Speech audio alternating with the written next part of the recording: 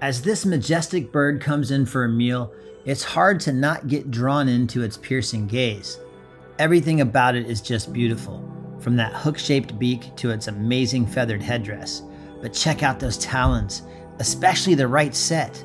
I don't know if birds have a dominant talon choice like we might be right-handed or left-handed, but this bird's right set of meat hooks is definitely larger than the left, and they are the bird's first choice.